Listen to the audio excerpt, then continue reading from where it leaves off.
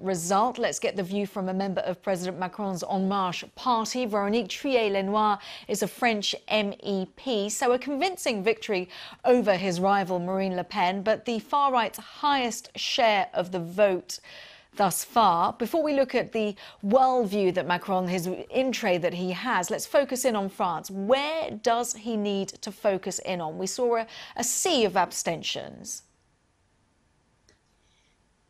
Yes, it is a huge challenge. It is a clear victory, but it is also the challenge to make sure that as much people as possible will be happy with the 5 coming years. And the main issues are clearly environment, social issues, and in particular the question of retirement, education, and health. Added to that is the clear role that France is now fully taking on the European scene. Emmanuel Macron being very much a pro-European leader and being very much aware of the international questions, especially the war in Ukraine.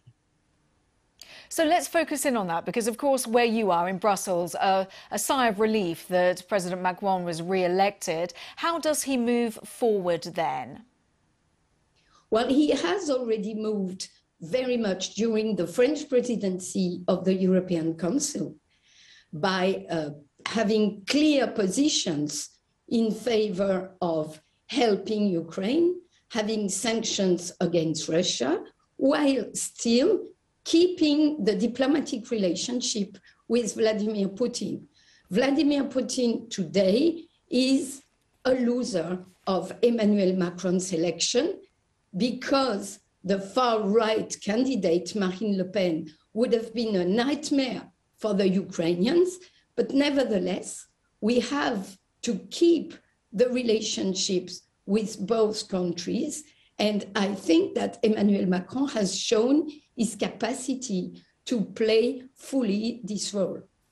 And what about in terms of the relationship with China? How important and how does he ensure that the EU continues to be a major geopolitical bloc within the world when it comes to the increase in China's power, when it comes to the increase in its financial power, it's playing on the world stage, not least when it comes to what is happening in Russia as well?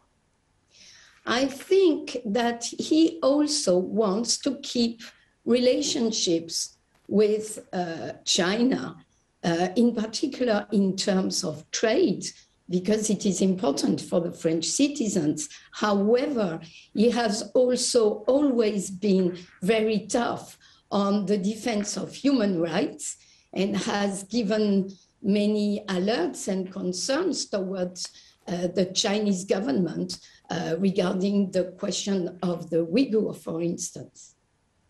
And of course, when we look back at the situation more closely to France itself, we've got the legislative elections coming up next. He's got to choose a prime minister. What's your thinking? What direction does the re-elected president go in?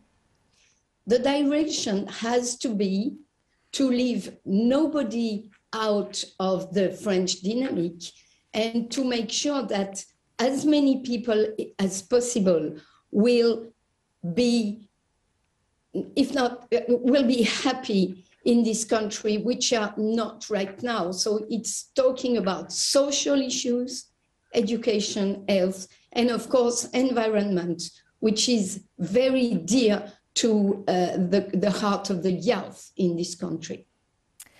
Veronique Trillet-Lenoir, a member of En Marche MEP in Brussels, thank you very much for your time. A lot more analysis, of course, to the presidential election result on our website as well.